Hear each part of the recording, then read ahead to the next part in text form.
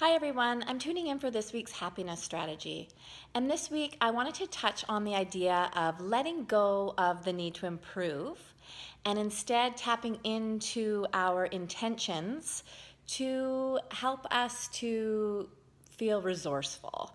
I think so often there's so many messages out there really encouraging us to be on this journey of constant improvement, of daily improvement, to be better than you were yesterday.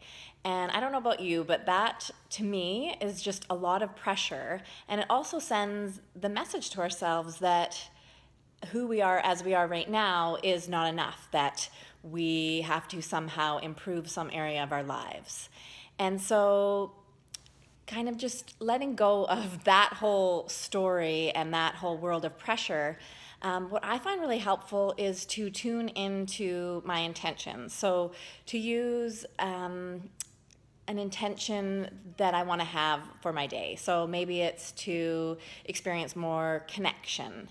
And so I tap into that because that's an inner value, something that already exists within me. It's not something that I'm looking outside of myself to have. And I really tap into that inner resourcefulness inside of me to guide my actions and to guide my reactions with the people around me. Because if I want to have more connection, then I'm going to invite in more experiences that allow that to unfold in my life.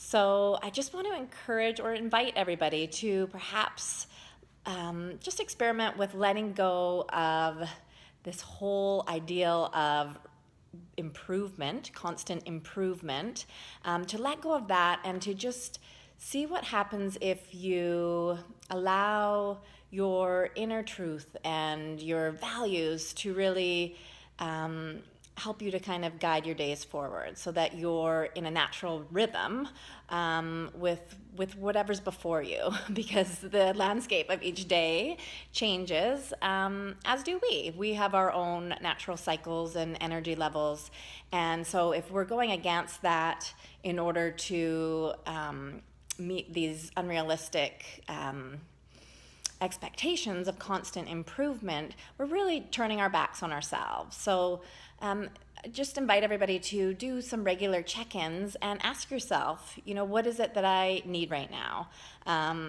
What is my intention behind my actions or my words? And to just kind of check in and do your own course correcting.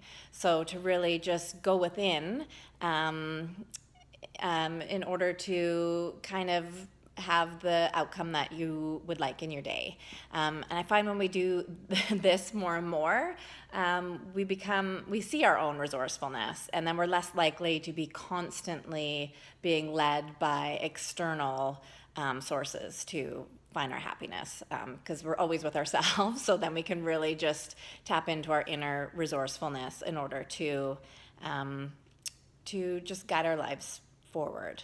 So I hope that this is helpful, and whatever you get up to this week, know that who you are as you are right now is more than enough, and there's no need to jump on that bandwagon of feeling like you aren't enough and that somehow you have to change or improve in order to feel good with who you are.